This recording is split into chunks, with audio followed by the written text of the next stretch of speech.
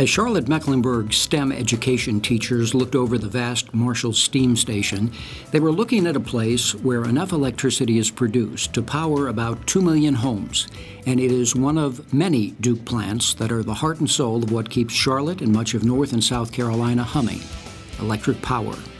Whether it's generated by nuclear, diesel, coal, natural gas, solar, wind, or water, Duke uses them all. A majority of its workers have a STEM education. I went to UNC Charlotte.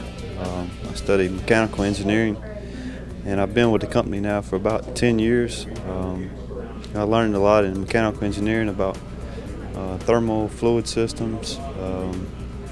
And so here at the plant, I've been an equipment owner for the boilers, which is basically a thermo heat transfer cycle. And I'm also in the project management, which we also learn in school.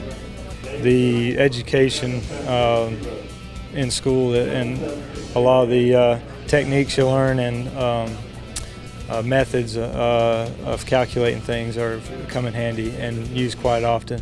I would have never been able to get in the role I am now without that degree. It gives you the basis of the fundamentals of how things work, the dynamics of the systems, just the operational functions that we do here.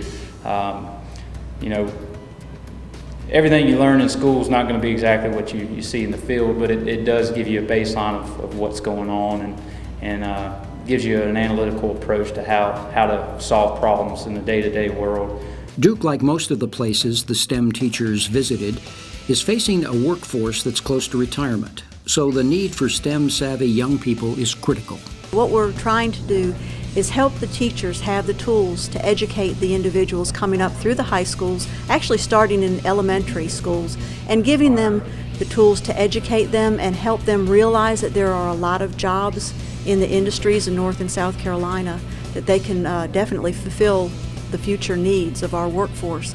Most people take electricity for granted, but after the day at Duke, the teachers know there's a lot of work that goes into making electricity, and what they teach is critical to electricity production.